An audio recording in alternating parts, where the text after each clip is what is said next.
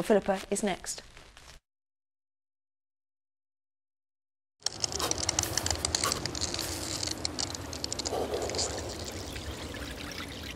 Costa sponsors the local weather on Good Morning Britain. Good morning. Well, after a very changeable bank holiday weekend, today is looking a little quieter. A dry start, a bright start, some lovely spring sunshine this morning. A few showers will drift in from the east during this afternoon, but the further west you come, the drier and brighter it will be, and feeling fairly pleasant with light winds, highs around 16 or 17.